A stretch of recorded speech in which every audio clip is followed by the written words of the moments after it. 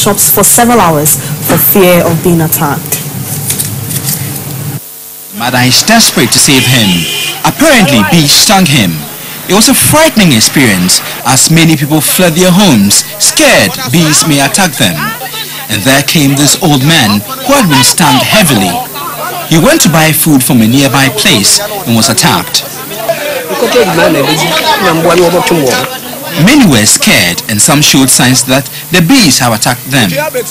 But there was a major concern. An old lady in a bathhouse had been attacked and all the occupants fled the house. Shops were deserted, food vendors left their items, and everywhere people covered themselves.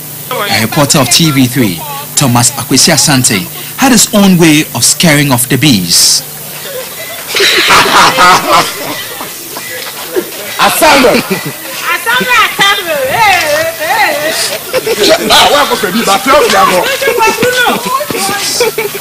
And two men covered themselves and went in for the old lady. It was a teary experience.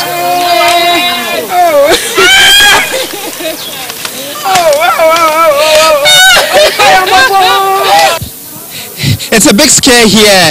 Bees have completely evaded Mantemanbabe and all residents are running away. And as you can see, this old lady was attacked and I have to even cover myself like this to make sure that I'm not attacked by the bees. The old lady was whisked away to the hospital and we followed them.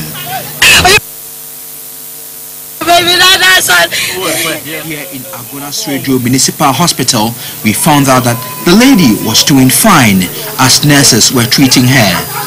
Just before we left, a young boy was also rushed in unconscious.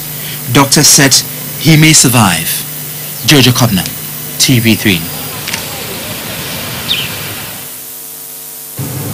So that developing story there. We're joined on the line by our Central Regional Correspondent Thomas Asante to give us an update on that situation. Hello, Thomas.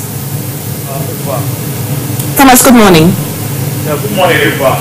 Now, give us the latest on the situation in Mantemanbabe. Unfortunately, that young boy was died.